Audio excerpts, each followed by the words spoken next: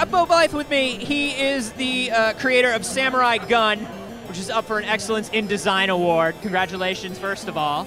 And second of all, tell us a little bit about Samurai Gunn. I love this game. All right, well, Samurai Gunn is a 2-to-4 local multiplayer deathmatch game where you're a samurai with a gun. Clever.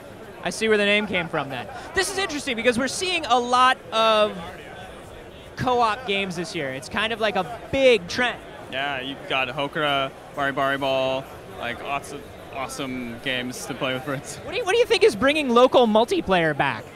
That's a good question. I don't know, maybe everyone who grew up with like Battletoads and like, I don't know, games they played with their older brother and stuff are like, you know, getting old enough to, you know, make games like that and stuff. It's something we all kind of miss. Yeah, I know that's definitely why I do it.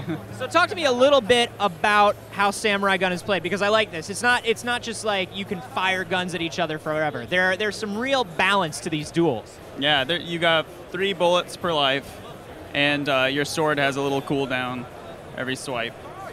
And you can parry bullets and other people's swords as well, right? That's right, yeah. Swords can clash and you can parry bullets, and it's one-hit kill, so you have to really pay attention.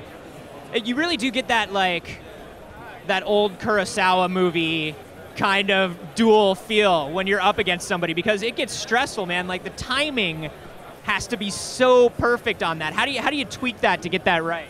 Oh, I really just got lucky. Like, you used to be able to slash like as often as you wanted, and then like the first value I put in to delay that like worked. And what's great is you see like players who have been playing for a while, like know that attacking is like bad for you, and so you see like these standoffs like in the Sunset Showdown of people just like waiting and like inching towards each other and backing up.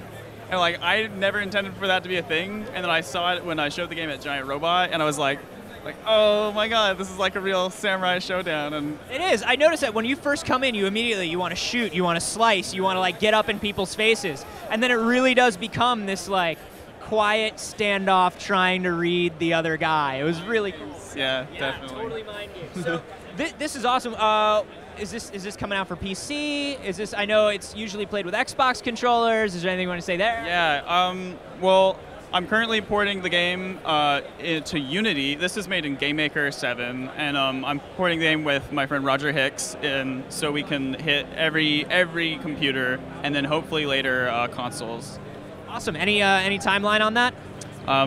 I'd like to be done in June, so we're gonna once I go home, I'm just gonna crunch until June, and then hopefully it'll be done by then. Cool. And if people want to find out more about the game and keep up with you, where do they do it?